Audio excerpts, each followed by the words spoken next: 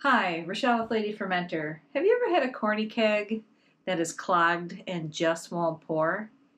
Come hang out with us today and we'll show you a quick way to get it pouring again with a few extra things to check.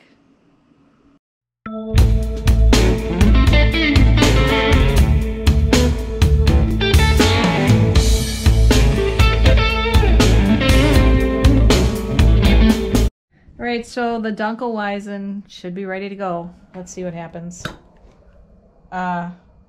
Okay, fabulous. We have a keg, a full keg that's not pouring.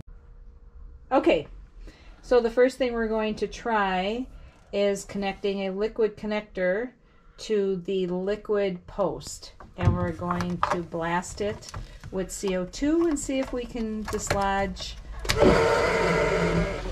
whatever is the issue. Okay, so let's try it again.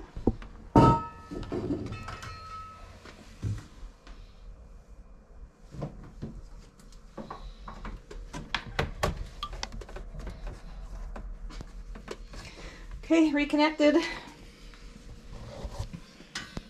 Tap handle number 6. Oh, that seems to have worked.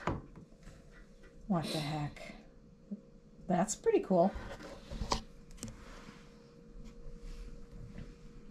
Okay, so it made sense to us that we got a glass of foam because we just blasted CO2 down the dip tube.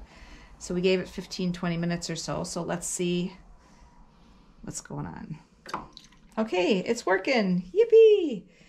Okay, so just remember to connect a liquid connector to the CO2 tank. Then connect it to the liquid side of the keg. This will allow you to blast CO2 down the dip tube, dislodging the obstruction. Yay!